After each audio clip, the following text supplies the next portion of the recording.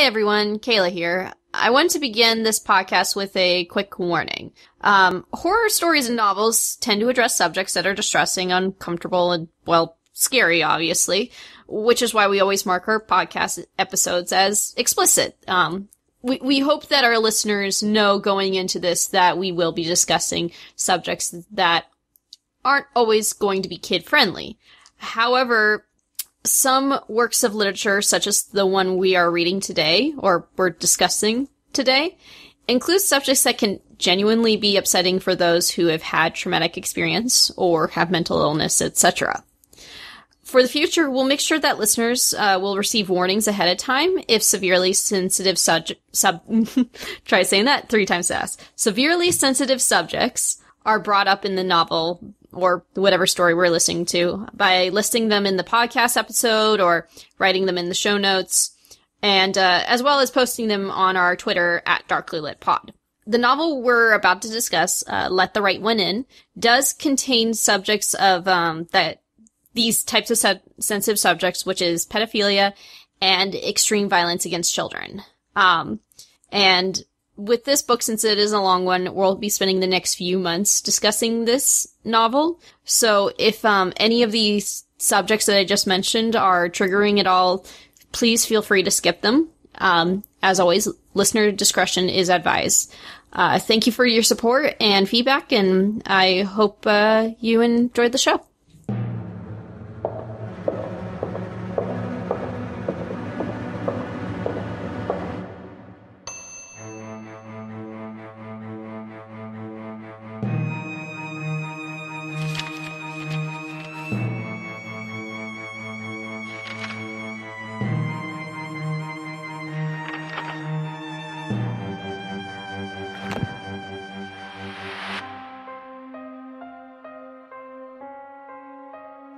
Welcome to Darkly Lit, where we wander through the cold night to better understand the complexities of characters' moralities.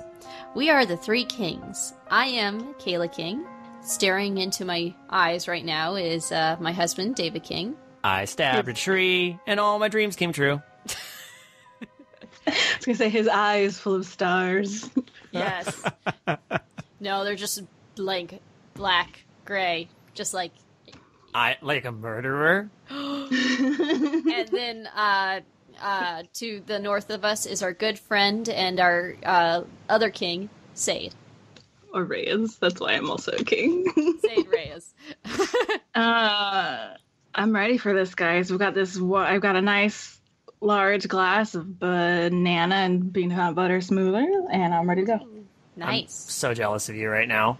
That sounds really good. Actually, there's a point in the book where they mentioned having hot cocoa and cinnamon buns, and I was like, that sounds so amazing. There's some good, food descriptions here. Or watching nutcrackers and eating crepes? Yeah, it was like crepes with shrimp. Crepes filled with shrimp? I'm like, boo. I love it. I love crepes. Savory crepes, sweet crepes. Give me all of them crepes. Crepes I love are them. good, man. I'm usually a sweet crepe person, but yeah. Me too. I just like crepes in general. There's a new crepe place here in Portland. You guys need to come visit, and we'll go, because that's all they serve are, a variety of crepes. Oh, hell yeah. Oh, that sounds so good. I'm all for that.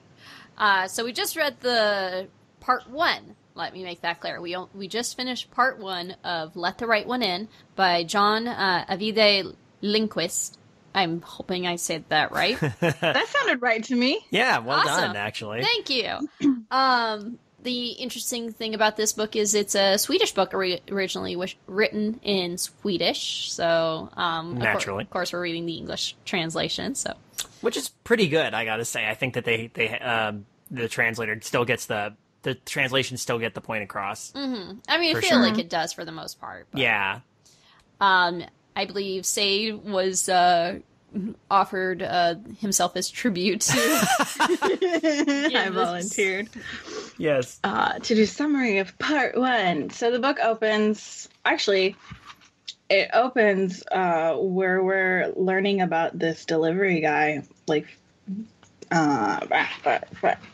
furniture delivery is my guess. Mm-hmm. Where he apparently learns that this unsuspecting father and daughter that he just helped move, is not what they appeared, and he finds that they did something so grisly that he's not going to tell anybody that he ever met them. And then from there, we go and we meet our protagonist, Oscar, who is a 12-year-old boy. Like many 12-year-old boys, is going to school and having the time of his life, enjoying childhood. No. The scene, and I really want to talk about this opening scene. Well, not the opening scene, the scene that follows. Oscar, we learn right away, has an issue with bullies, and he's even to the point where speaking out in class is a risk. He's tormented by his bully Johnny and Thomas, and I think there's another one whose name I already forgot. But he's got his bullies to deal with, and then he's got his somewhat overbearing mother who just really wants him safe. We do get the impression that he cares for his mother, but he's got his secrets too, like all young boys and children tend to do. So as we're learning about Oscar, we're also introduced to Hawken, who we first meet on, I think, the train. Is that right? Mm-hmm. Yes. Yeah. He's on the train, headed to a couple towns over from where he recently moved to a forest, and we're realizing he's on a little bit of a quest, doing an errand for his beloved that is quite grisly. And, well, spoiler warning, I mean, hopefully you read the book, but he kills a kid. Yep. To harvest the kid's blood for his beloved, which we later meet through Oscar first. Yes, we do meet her through Oscar. Yeah. Hawken and his beloved Eli have moved into the same building, literally next door to Oscar, and Oscar meets Eli on the playground where he lends her his Rubik's Cube, and Eli seems to Oscar like just a normal, for the most part, normal girl. But she does seem strange. She kind of has a bad smell. She's outside in just a thin sweater. But he's curious about her. But from Hawken's side of the story, we discover that she is definitely not what she seems, and is the one coaxing Hawken to commit murder for her so that she can drink blood. But what I find the most fascinating thing is Oscar seems to have quite the interesting fascination with some morbid subjects, like murder, and also has some violent fantasies of stabbing his bullies to death when he heads out to stab at this rotting trunk or log. It happens to line up with Hawken's murder of the boy, and for a little while Oscar's like, oh shit, did I telepathically murder this kid? That'd be so cool. And the part one ends with Eli is forced to go out and hunt for herself because Hawken doesn't want to kill for her anymore. And the part one ends with Hawken having to dispose of Eli's kill. Well said. Oh, and there's some other shit we learned about Hawken, but I will get to that. Oh, we're gonna have to. Yeah. Let's start. I do want to say this marks a new way we're doing some of Darkly Lit, and that we are actually encouraging people to, once we're done with this part, hey, maybe go read the book and come join us for this discussion. We're going to be in this book for a few episodes. So we want to kind of have it be like we're going to go beat by beat. And again, it's like a book club. We're going to meet regularly and talk about our progress and talk about what we think of where maybe even where it's going to go, where we think it might go, for those of us who haven't read it before, at least. So yeah, definitely if you haven't read first part yet, go read it, catch up with us. By the next episode, we'll have finished part 2. So yeah, catch up and join in on discussion. Email us or tweet us your questions. You can find us at Darkly Lit Pod. Yes. Yes. Darkly Lit Pod is our Twitter. darklylid podcast@gmail.com. Is that our Gmail? Do we have a Gmail? I don't. I think we did at one point. Yes, we do. No, we do. We do. Woo! Okay, good. So, I think the one thing I want to start with is, in the intro, we do get a description of the town of Blackburg. Sorry, Is it Blackburg or Blackaburg? I'm gonna call it Blackburg because Blackaburg singing in the dead of night. I mean, that's how it translates to me. Eventually, one of the things I think we will do, at least by the next episode, is make sure we get the pronunciation correct with some of these names. I think we got most of them correct, but they are Swedish names, and none of us are Swedish. No, but we will try our best with them. Yes. Mm-hmm. In this case, with Blackburg, it gets a full introduction to it. Like, there's quite a few number of paragraphs that talk about it. Just a little like almost prologue. Yeah. It's sort of just look how weird and banal this place is. It doesn't really have a history. It's just kind of there. Mm-hmm. And then people come out because it's the modern thing to do, and then they go there. And of course, because of that, no one notices when something really dangerous moves in. Now, in the past with vampire stories, they tend to be more gothic settings, castles and I'm trying to go like a ancient tombs. Yeah, they tend crypts. they tend to have more of a history to them. So it's interesting that this book, if I recall, it came out in 1981, but let me confirm that really quick. This book I thought came out in 2000. Oh, was it earlier? It's set in the 80s. It's set in 1981. It is. Oh, okay, yeah. But it's definitely more recent. I was going to say, because Oscar seems like the kind of kid who in the modern day, would be listening to, I don't know. Well, I mean, I'm thinking back to the emo phases of people ages ago, but he would be a kid who listened to like My Chemical Romance. And... Yeah, it's 2004. You are correct. The book did come out in 2004. Yeah, so it is. It does kind of twist set much sooner. Yeah, it does kind of twist the whole setting of the typical vampire story in, well, boring suburbia. Well, yeah, it's a modern vampire story. I should point out, we're not doing a bio on the author, but the author was born in Blackburg. Oh, so it is a real city. Yeah, it is a real city. Oh, okay. So that actually makes sense. I could see why the author probably wrote it there. It does feel fairly familiar. Like, specific places do seem very, well, for lack of a better word, specific in the book. Mm-hmm. Like, you can tell that they know their locations, or it feels like a place that's lived in. I mean, I've tried to think about the geography of it in certain cases, but I can only think of specific locations. Like there's the underpass, which factors big into the finale of part 1. There's the overpass that you can walk under, and then there's the Chinese restaurant, which has some B plot characters meeting in it, and then of course the row of sort of like apartment complex where Oscar and crew live. Yeah.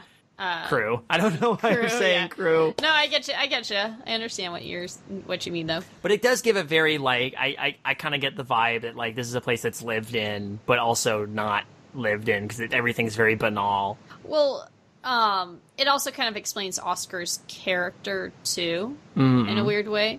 Because, in all honesty, Oscar's one of the most realistic 12-year-olds I've read in a novel in a while. Mm-hmm. Like, this is a kid who it's like he has trouble with his weight. He has apparently problems wetting himself and has to use a piss ball that he's made. The piss ball, oh my god. Yeah, like he deals with bullying.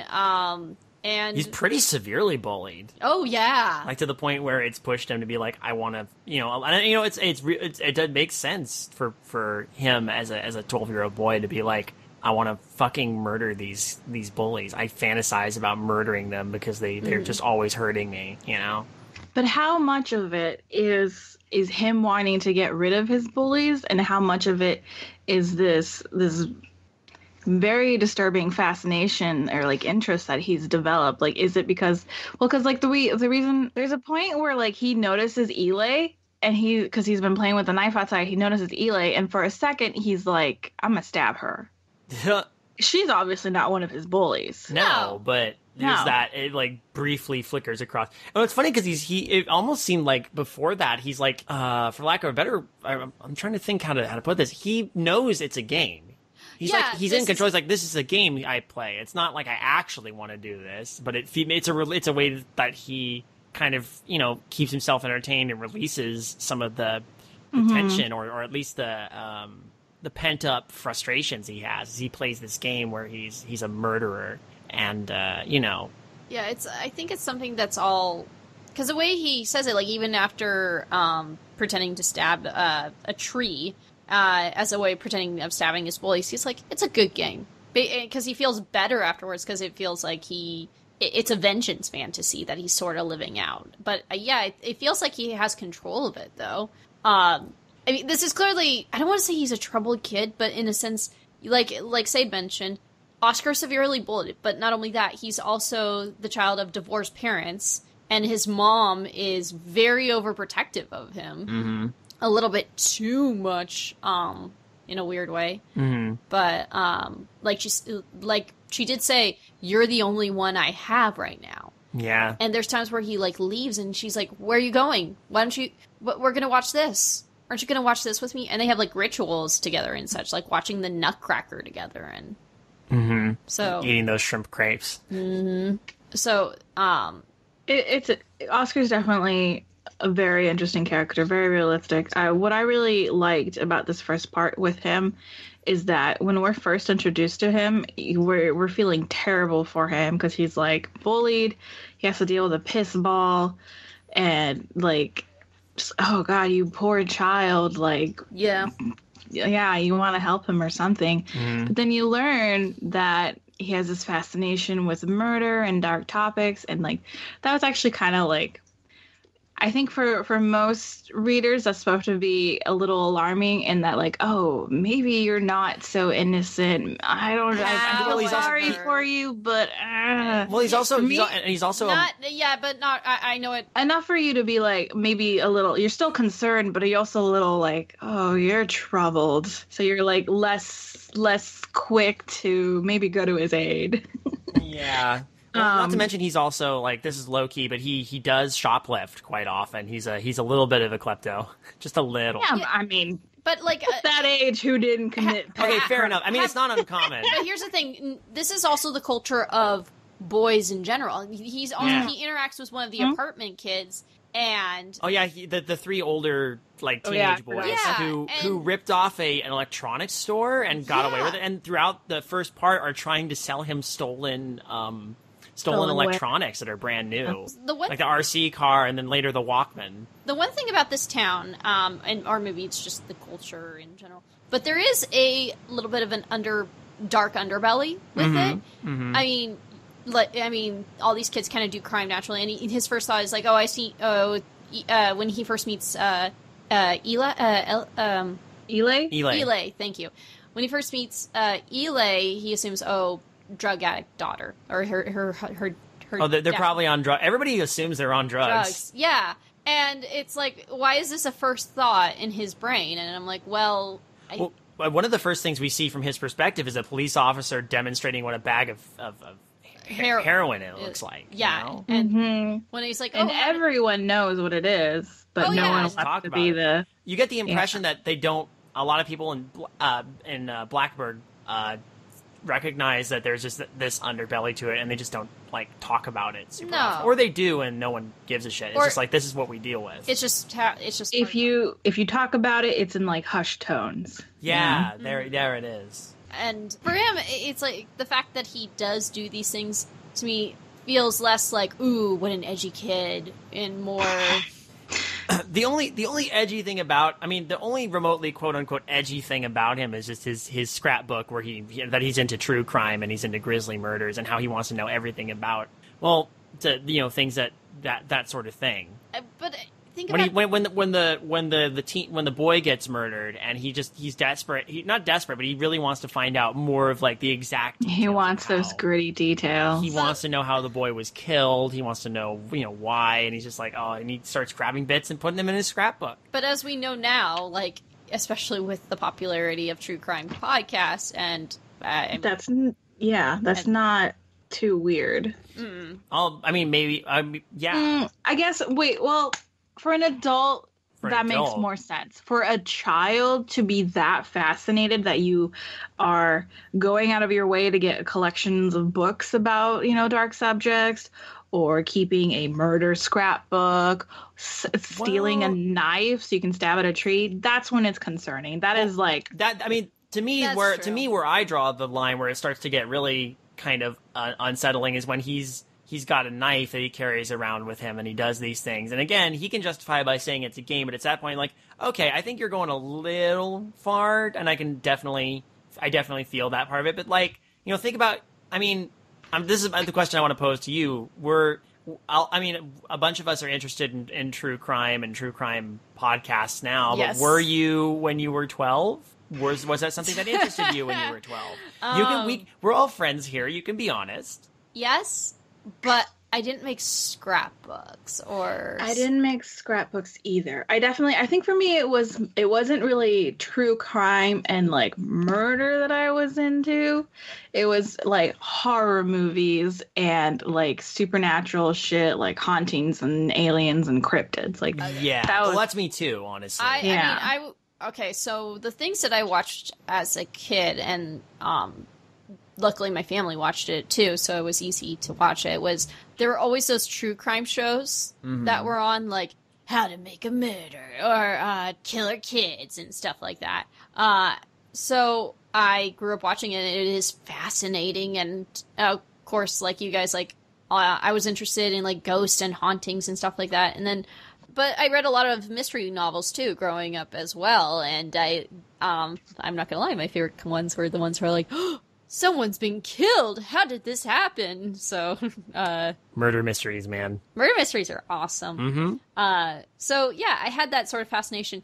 It wasn't to the extent like his was, though. I didn't like I said, I didn't make scrapbooks. I wasn't like hunting down and like looking through newspapers and stuff to see what true crime was on. Right. I think the part where it's like, okay, it's not just this fascination, and it's not just fantasizing about, as a stress relief, killing your bullies. It's not just a fantasy to kind of get over that stress. Is when he was like, okay, is me taking it out on this dead tree actually causing a murder?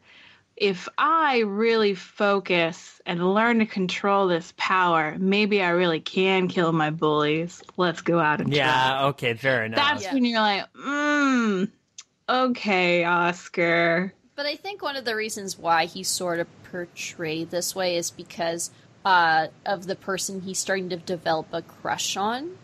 Eli. True.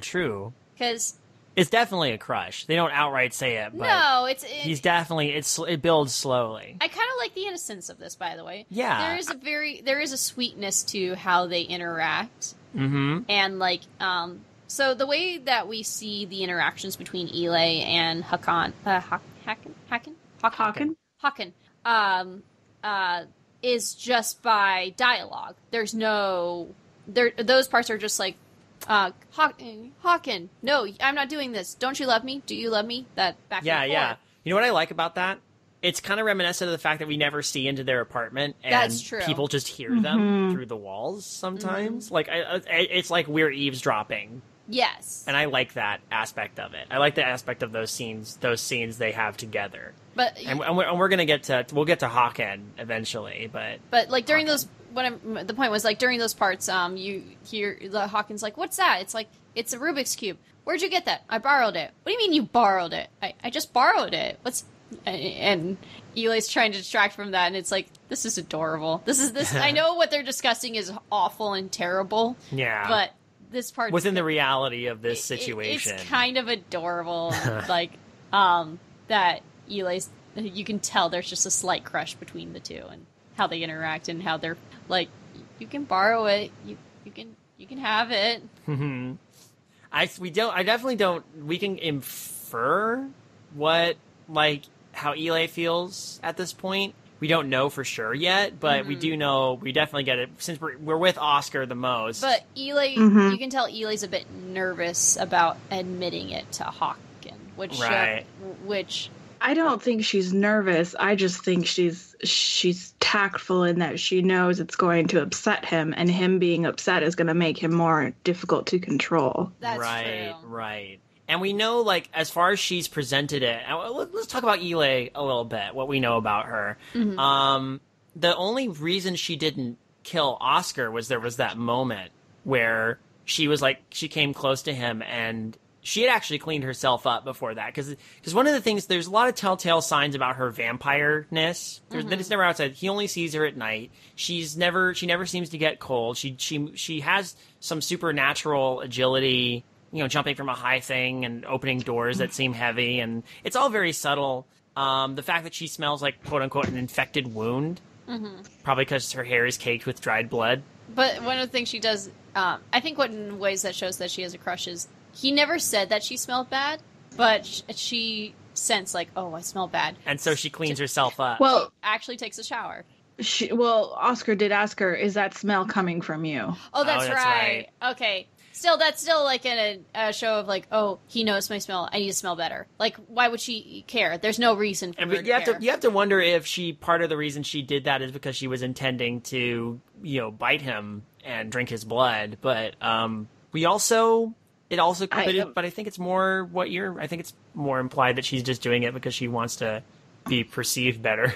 Yeah, I think it's she does, yeah, but I don't think it's because she has a crush on Oscar. No, I don't. Well, yeah. Well, I think she takes a shower because she has a crush on him, but she takes a shower just to seem more appealing, but not because she has a crush on Oscar. That's the way I'm seeing it. Because Eli, to me, she's a parasite. She's like a literal parasite. Oh yeah, no, there's no doubt about that. And I mean, she's for lack of a better word, just as much as she's kind of being used herself, she's ultimately the one using Hawken to do her dirty work, to bring her what she needs to survive. Yeah. And there's a whole can of worms there we're going to open up pretty soon. So, but at the end of this first part, Oscar definitely goes from being curious to having a crush on Eli. Yeah. And Eli, so I have seen the movie. Which one? It's been a long the one that's actually the original, the 2008 one that the author actually wrote the screenplay for as well. Good. We are not going to acknowledge the other one. The only reason I ask is because I have a weird relationship in that I've never seen either movie, but I was waiting through. You know how at San Diego Comic-Con, for those of you who don't know, they don't clear rooms in the big hall between panels. No. So if you get in there, you usually need to camp out there if one of the panels you want to go to is happening later, which is a policy that always bothered me. So I've had to sit through things that I wasn't necessarily excited for. Through that process, I did learn, this is a slight tangent, that how much the people on Supernatural seem to love their fans. Because I've sat through like 3 Supernatural panels despite never having seen the show. And I love the cast because they are so cool. Oh, yeah. They're like so chill and they're having a great time and they love their fans. And so I got to hand it to them. They're great people. I high-fived Misha Collins when he came running. Oh, I'm jealous. he just came jogging along the line while everybody was waiting to get into Hall H and just high-fived everybody. It was the coolest thing. They love their fans. The Supernatural cast are awesome people. But I sat through a panel that was for was it just Let Me In? It's called Let Me In. Yeah. Just Let Me In, and I just remember it because like, oh yeah, the girl from Kick-Ass is in this. That was all I could think of at the time. Like, oh yeah, that girl, she was in Chloe Grace whatever. I actually know what her name is, but at the time I was like Chloe Grace whatever.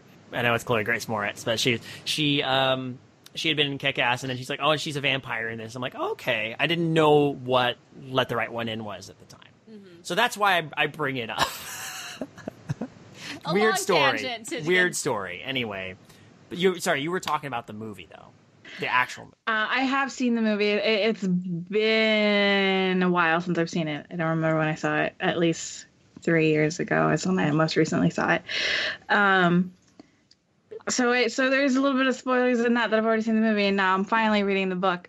So, but if I hadn't seen the movie, through part 1, I would be very confident in the fact that, like, Ile is a parasite, and yeah, she has Håkon now to do her bidding, and she's still trying to control him and getting him to do stuff and, like, saying things like, yeah, I love you, when I don't think she means it at all. Yeah. No, she clearly absolutely doesn't. not. Obviously not, no. And Håkon knows that, but he's, he's in there deep now, or Ele's in deep on him, I should say. She got her hooks But in. the way I see her viewing Oscar, like her interactions towards Oscar, is that, oh, here's this kid playing with a knife, potential.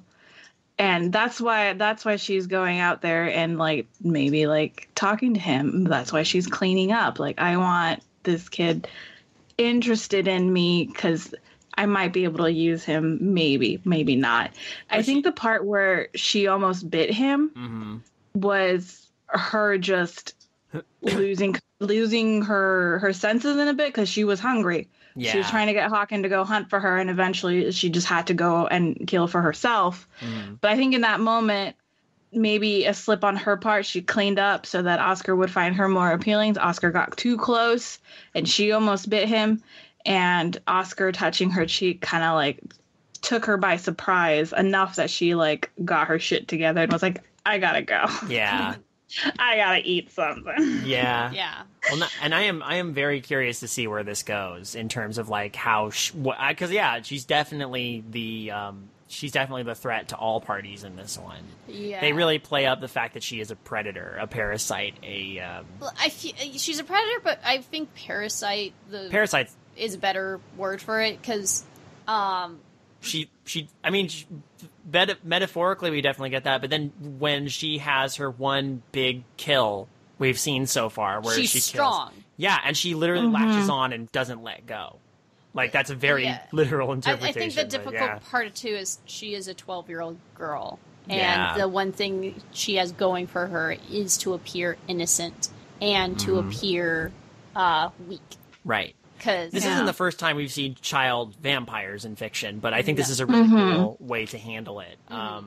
I like the way that they keep emphasizing that she seems or sounds older than she actually is. She is. Because she probably isn't 12. Because even Håkon refers to, you've probably had other people do this for you. And she's like, yes. Yeah. So she's definitely older than 12. Yeah, oh, no doubt. We don't know how old. She was turned when she was 12. Yeah. Yes. Any vampire fiction, you stop aging when you become a vampire. Mm-hmm. And for some reason, and I never, vampires in novels or books always say, like, oh, I'm this age, and they always say at the age that they were turned, rather than, I mean, when you're talking to a human, you're going to tell them that you're 12, but why continue to act like you're... Well, they don't hear, which is nice. Yeah, there's a good reason for her to keep acting her age, because that's what she's stuck as. Or keep acting her perceived age. Even like in the way she interacts with people, she does, like Oscar said, she doesn't sound like she's 12. She sounds so much older. Where in other novels like Twilight, like why? And also, she's not going to school or anything, which is totally believable for a like this 12. Obviously, yeah. She can't go in the sun. And, okay, they moved to a plain town where no one asks questions either. So, but it's like. And maybe this is just my complaint with Twilight. Why would you go back to high school? There's no reason as a vampire. There's a lot you could complain about Twilight. Though. I know. Let's pretend that doesn't exist. But I know other books have done this too. It's like, I'm a vampire that went back to high school. Why? There's no reason for you to go back to school. You can lie and say you're 18. You could not, like, this whole... There's no reason for her to be in school. And I like that they show that. Yeah. That she's dealing with worse shit than this. Yeah, so far, I mean, the author is handling this part really well in a way that I think is good and is logical for what... And, never ever is it explicitly stated in any word. Never does the word vampire come up. No. But but the author knows the reader is genre savvy enough to know what's going on. Yeah. And I like that.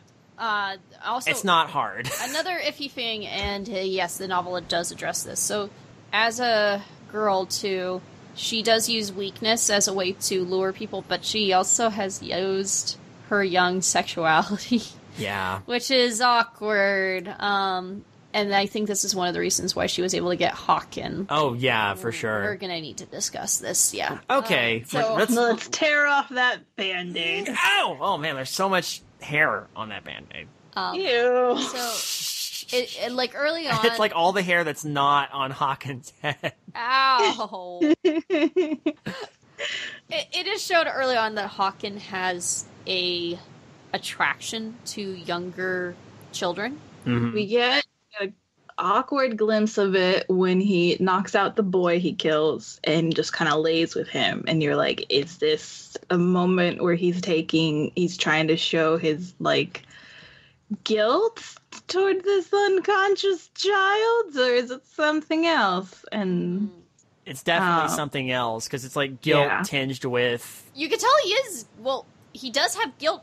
Well, yes, he's definitely remorseful. Here's what the thing is, despite how much we were like, we are just skeeved out by him and what he does, it does paint him as a fleshed out person. Yes. Which I appreciate as someone. He feels guilty for what he does. He feels uncomfortable with his emotions, but he does it. He keeps trying to find ways to justify it and can't, and just does it anyway. Yes. Because he's weak. Mm-hmm. With killing the boy, or with his no, in general. In general. Just in general. Yeah. Like, there's all the parts where he's taking the public transit, and he's talking about how, like, he's a reader, he wanted things to be like this, he used to be a professor, or he used to teach, right? Yeah. Mm-hmm. And that basically his old life, either metaphorically or actually, like, burned down. There's still a lot we don't actually know about his background, except that he is attracted to minors. Yes. And that he has... specifically around the age of 12. Yeah, yeah. And I don't know if he has a preference, but he definitely seems to show it in a lot. And the main reason that Eli is using him is because there's even in their conversations, he keeps, do you love me? I want you to love me like I love you, that kind of thing. Mm-hmm. If I do this for you, you need to let me touch you, that kind of thing. It's so bad. Like the moment he did that things with the boy that he eventually murders, I'm like it's not much. He grabs and he holds the body close and he kisses his cheek or whatever, and I'm like, but that was like, it's definitely uncomfortable, it leaves you with a really gross feeling in your stomach. And then it gets worse when you find out he has paid for services. Yeah, he technically. That's what's kind of interesting about Hawken is he's technically paid for services that he never actually received. He's gotten very close. Yeah. But it's either his guilt, or as he says, it's not right. It's not the way he wants it. You know what's interesting? You know what it is? He's got this desire. He's got this perversion. Mm-hmm. And what he wants is he wants it to be actual love. He doesn't want... Yeah, that's what I'm thinking. That's kind of what's keeping him from finally stepping over that threshold. He wants the love. Mm-hmm. And he doesn't just want it... He wants the love to be real. He doesn't just want it to be sex or sexual attraction. He wants it to actually be like love. Like the thing he keeps talking about, like, love is being completely in the service of another. And that's another thing where he's in love with Eli. Yes. Mm-hmm. Like, she's his beloved. And so that part where Hawken's like, let me touch you. I can't remember the words exactly. I actually don't even, when he said that was after. That was earlier. Was that earlier? It was around when he was like saying he didn't. Well, was it before or after Oscar touched her cheek?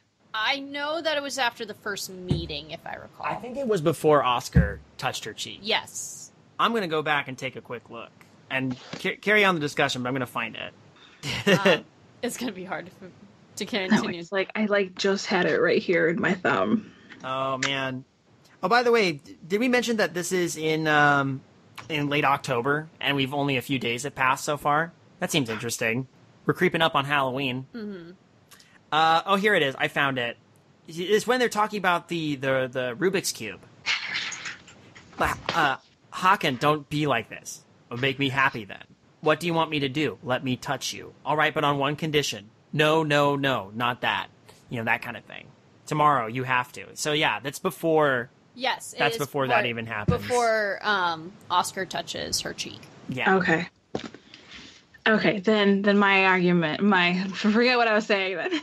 Oh, no, that's okay. I was like, I kind of got what you were aiming for, and I just want to make sure I knew where it was. This is after the discovery of the Rubik's Cube, but before she cleans herself up and goes to see Oscar. So yeah, like again, skeeved out. But much like Oscar, these are really well written characters. Oh yeah, the two that we zero in on, and even the side characters are not so bad. Although, did you feel like the whole thing with the Chinese restaurant was a little bit tangential, or is it just more of a, we're going to take a moment to zoom in on the lives of this gang that meet here? I'm not going to lie. Okay, so I have read the whole book before, and there's a few of these where moments where they tangential moments where we focus on side characters that played a somewhat of a role in the novel, but not as big as you'd hope.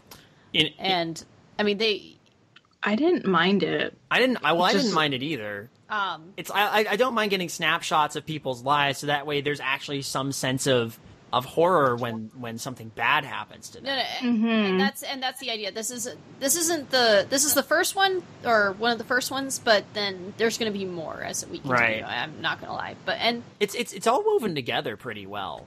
Like the fact that the reason why the only reason I'm a little iffy with it was because the last book we read that did this didn't do it well. Are we talking about the Electric Boner? But then again, that was a self-published book that was true. The author freely admitted they wrote for shits and giggles. That's true. But in this way, yeah, it is kind of interesting to see, like, get a glimpse into their lives before, into this person's life just before their the horror begins. It's I like that, those details, and like how coincidental it seemed for, I forgot the guy's name who Ile attacks, but it's like, oh, he got Haken a drink, and he by chance meets Haken, and then later he by chance is the one that Ile takes down. Like, I don't know, I like those little, like, man, you like dodged death once and then it got you anyway. I do like that too. It's actually kind of also that moment where he's like, hey, if you don't get through this underpass, then you're never going to make it to where you want to go. And that was like literally true. He didn't make it through the underpass. Goodness. Yeah, I enjoyed that. Well, it's also like, I feel like that's important because we need to see Ile commit, like, actually be a monster, Yes. And then, but before that, we just get this snapshot of maybe life in Blackenberg, at this Chinese restaurant. You got the regulars, you've got the like caricatured drawings of all of them, which get focused on for a bit, and even people who don't show up. Like, there's some characters that get mentioned that are in caricature. Makes a cryptic remark about how one of them will not be seen again after this night. So that's like some interesting foreshadowing. And then before that, even we had the little thing with Tommy and his two friends talking about how they busted up, or how they successfully robbed the electronics store, and then talking about the nature of the murder, which is like a way to have a scene that sets up some information given to you as a reader. That's what some of those scenes kind of feel like. That one in particular, but it doesn't feel like it's put in there for no reason, because we also get the thing where Tommy keeps trying to sell stolen electronics to Oscar. Yeah. Right now, it just feels like set up for stuff later on, and that does make me curious. Like, oh, how are these like separated little groups gonna come together? Yeah, that is gonna be important. Another thing too that I do like is when we begin introduced to Ile. It is done in a gentle way of how we know her. Like her conversations with Oscar are very simple, and again, when we first see her as this like 12-year-old girl. And it's actually kind of nice that when she does attack her first victim, that we see it from the victim's point of view. Yeah. In a weird way, then we see like, we see her as kind of a monster. And that's smart. And the reason why I think it's smart is because that's how usually you interpret someone, we would have normally interpreted a vampire who looks the way she is. If we would have done it from her point of view, we would have still like felt sorry for her. But by putting it from the victim's point of view during this, you're like, okay, maybe she isn't as like sweet and like young and as we thought she was. Maybe she's not really a victim. She's not really a victim. Yeah. Like even when she's talking to Okan, she keeps saying, "I'm weak." She tries to portray herself. She's like, "I need you. I need your help." But yeah, it is clearly she's not. So yeah, there's a detail in there too about that death that I really like, which explains some of the vampire lore, which is when Haken goes and finds that the bodies had the head twisted around 360 degrees. And that the reason that was done is to prevent him from potentially rising as a vampire himself. You had to shut off the body. That was really good. I really liked that. Think about that. Oh my god. Yeah. So, two things I wanted to say. I didn't want to interrupt you guys. One with, if it weren't for maybe even with the conversations that we kind of get to listen in, between Haken and Ile, up until we finally see Ile actually kill someone, you could almost want to believe well, maybe she's not a vampire and Haken's just a really crazy pervert who has this poor girl thinking she's something and is bringing her back blood. Who knows? But then we finally get to witness her as a monster. And I think because of the type of character that Ile is, one being a literal monster and just she's this character of mystery in our protagonist's eyes, I really hope we don't get a single chapter in her perspective, because I think she needs to remain this this character, this thing that you cannot understand, that we shouldn't be allowed to sympathize with. Yeah. Yeah, I'm with you there. Oh, man. I won't say anything. I do know, but I won't say it. I appreciate that. I'm the advantage I have over Sade in this case is I can look and read your face and see what kind of expressions you have, and I'm deliberately not looking at you only because I don't want it to be spoilers. Well,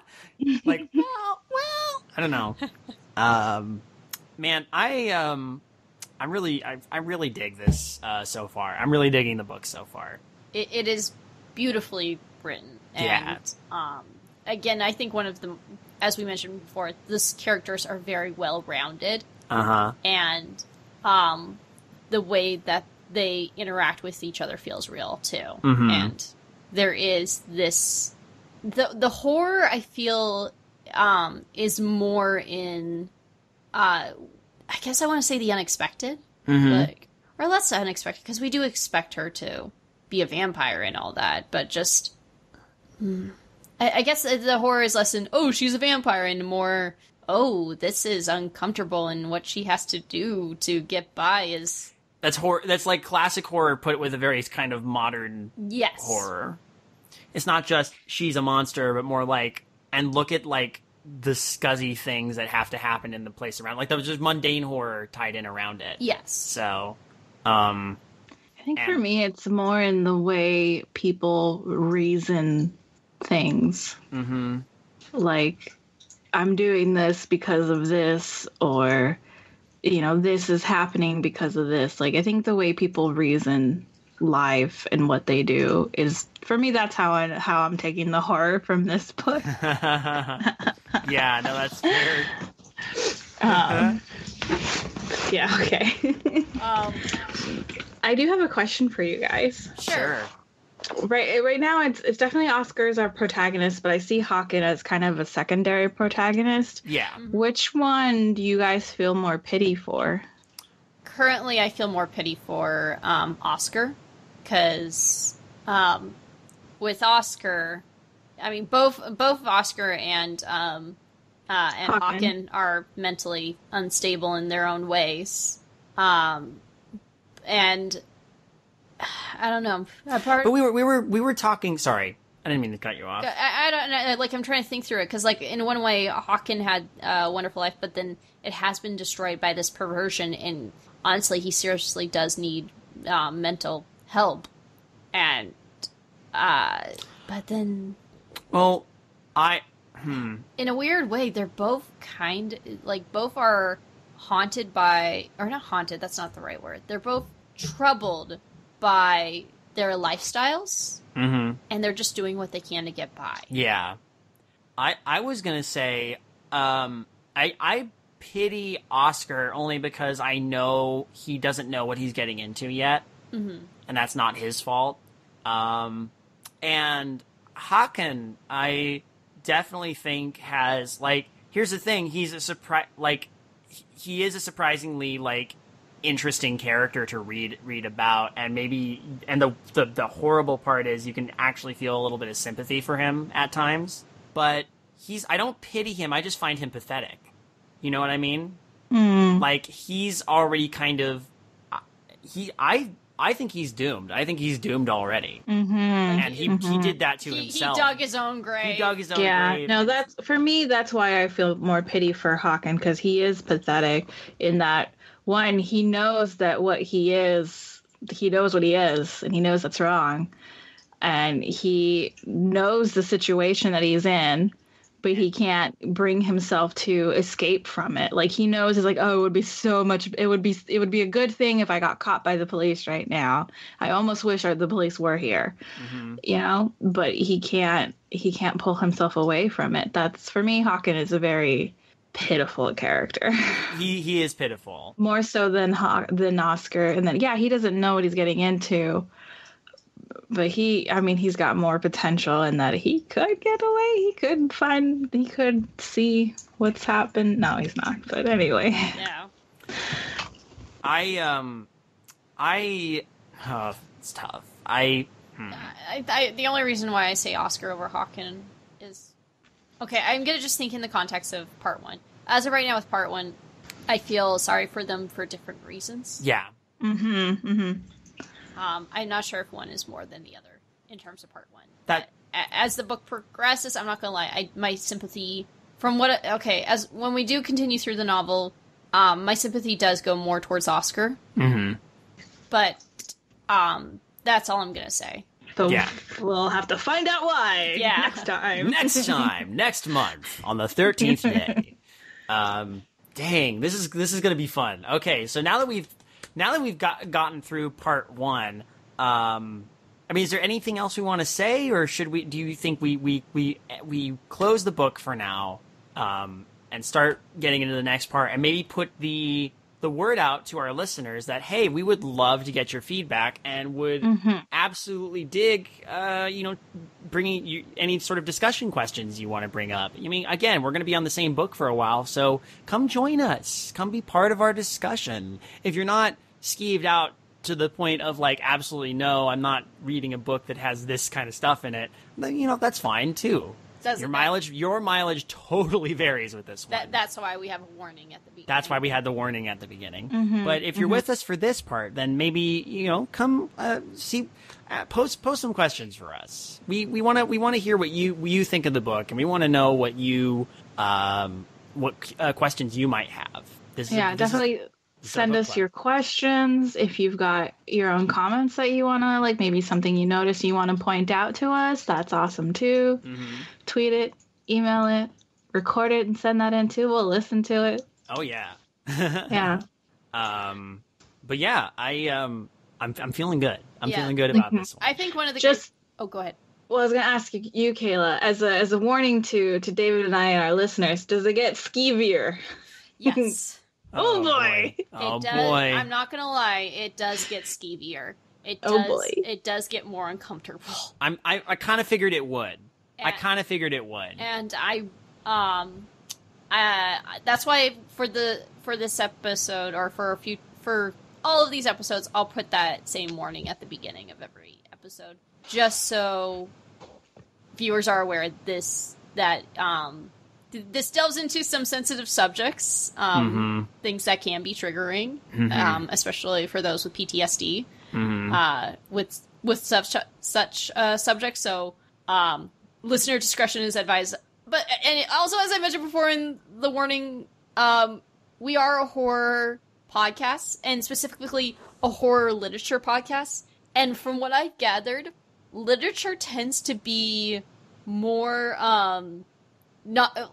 tends to be less afraid to go there. Like, yeah, that's the thing with what's one of the reasons why I love horror so much is because you can address darker topics, more serious topics in horror than you can in like other things. Like I was literally listening to a TED Talk that addressed this point in horror like 2 days ago. Wow. And I can't bring up the good points that they had because but yeah, horror is a great place to address those things that we don't normally want to talk about. So and for the most part, I hope viewers who listen to this understand that, especially with literature. And the reason I say literature is because movies are always held to a standard for the most part. Yeah. Like, where books, you can go there. Like, you can't. A lot of them Absolutely. There's actually some books that I'm kind of afraid to read. Like, there's the one that one famous one that came out, that Alone in the Dark, that I've heard is, like, you need to mentally prepare yourself for it. Oh, jeez. So to balance out reading this, we'll read Goosebumps for the next Oh one. my goodness, yes! Oh my gosh, yes. You know what? Why not? Let's do it. Go into some childhood horrors. Okay, are we going to read the first Goosebumps then? Well, Welcome to Dead House? Yes.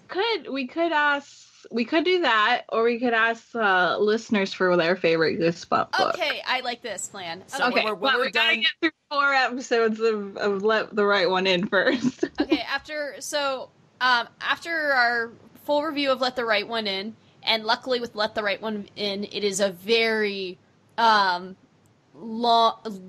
and very dense book with that's one of the great things. Each part is so meaty. Yeah, no doubt. That I think doing a fun Goosebumps book is a great idea. So if any of you want to recommend a Goosebumps book, send it our way. Say, ooh, go for this, go for that. And I think, it's January, February, March. April will be the last one, so in May. In May will be it. So around early April or late March, I'll see who has responded with what their favorite Goosebumps book is, and I'll put out a Twitter poll. I'll put out a poll and see. Yeah, maybe like the 4 top recommended ones, or we'll pick the 4 that we want to read the most. Exactly, like based off what we've seen and what sounds the most interesting, and then we'll put a Twitter poll and then see what you guys choose out of those 4, and then that'll be the one to read. Luckily, with the Goosebumps books, it doesn't matter. Well, there's a couple of sequels, of course, but for the most part, it doesn't matter which one you read. You don't have to read them. Okay, apparently we've done the polls. We have to read Say Cheese and Die again? So not the first one? Okay. Okay, and I think also that'll be a fun discussion on what made Goosebumps so popular and all that, not just the story itself. So Yeah. you know what? I'm down for this. This is great. Thank you, Sade. Thank you for that suggestion. Oh my goodness, I like this. I love this so much. You're a champion. So, do we have any plugs? If you want to hear my voice and Kayla's voice and Alan's voice, and actually everybody who's ever been on the Creative Horror Network ever has been on this show. There's Undercooked Analysis.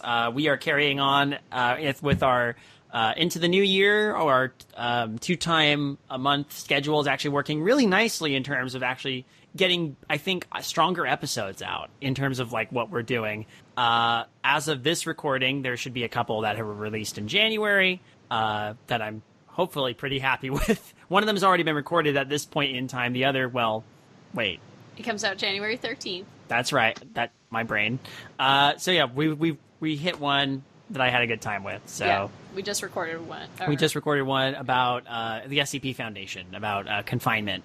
And that was fun getting to revisit that particular universe. But yeah, you can check that out. You can always go check out back episodes of Midnight Marinera, the dormant podcast, which may soon release something. Who knows? Or not. It really just depends on when I have material I want to turn into an audio drama. Those are my main plugs. Animusings. Yes. Animusings, which Kayla and I do on Bedview Network. If you're interested in animation and, as of right now, Disney history animation, go listen to Animusings on the Bedview Network. Our next episode will be on The Lion King, so... We made it into the mid-90s. Huzzah. Woo. My turn, plug something, and this may be the last time I ever plug it. No, probably not.